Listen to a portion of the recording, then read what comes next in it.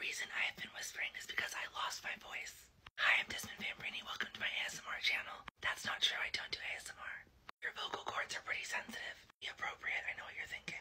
But these are different kind of conditions for vocal cords. Cancer, for example, a small tumor. Contact ulcers, also pretty severe. And then, of course, laryngitis, where your vocal cords are inflamed.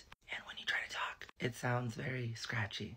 That's because your vocal cords technically use a kind of vibration to work. Now, somebody could lose their voice and get laryngitis for a whole bunch of reasons, including but not limited to viral infection, bacterial infection, overuse, allergies, irritants, and of course gastrointestinal problems.